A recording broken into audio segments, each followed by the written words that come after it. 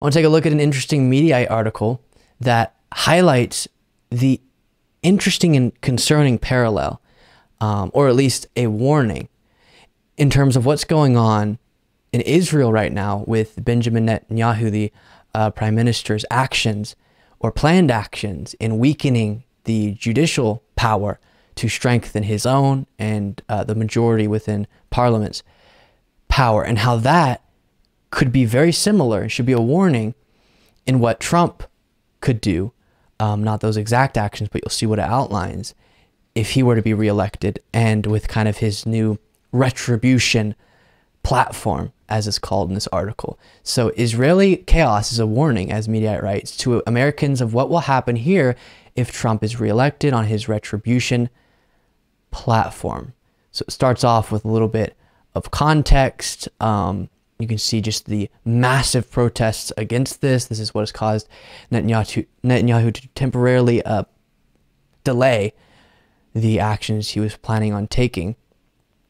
And then it talks about how Trump is saying he is retribution of his followers, and how what's going on in Israel could seem distant, but actually we should be paying attention. And then we'll pick up here. Trump has long told his supporters that his legal trouble is the result of political persecution, a message Netanyahu parroted during recent elections. In response, Trump has vowed to purge American institutions of the alleged deep state and fill them with loyalists. The plan, known as Schedule F, would target the Department of Justice, the FBI, the Pentagon, the State Department, and other institutions that Trump and his allies believe held him back. During his first term, Jonathan Swan reported on the radical plan back in July of 2022 and noted Trump would begin his second term by removing the guardrails that restrain the presidency and gutting the various agencies that have investigated him.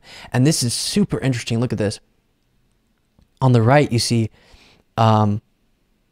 Trump's post. In reality, they're not after me, they're after you. He writes, I'm just in the way. And then Netanyahu writes, they're not after me, they're after us. I'm just in their way. And it's even similar in style. Netanyahu, in a similar fashion, has taken aim at the Supreme Court, the one true check on his power as prime minister, has already passed a law to help ensure he would not be removed from office if any of his corruption trials move forward. Netanyahu's government is seeking to pass additional legislation that will give the Knesset, Israel's parliament, control over who sits on the Supreme Court and the power to bypass any ruling from the High Court with a simple majority. Critics of Netanyahu's wider judicial overhaul argue that such a move would decimate the checks and balances in the Israeli system by resting ultimate control of the judiciary in the hands of the prime minister, who already leads the unified legislative and executive branches. So a super interesting parallel to be drawing, and I'll show you this picture once again, just how similar they are, with very, very similar language on the memes as well. But with Netanyahu's actions in Israel, attempting to shield himself if he is charged with the crime in regard to the corruption investigations from being taken out of office, he's done that successfully, and then has plans to weaken the Supreme Court, which will strengthen him, and he would be gaining more power.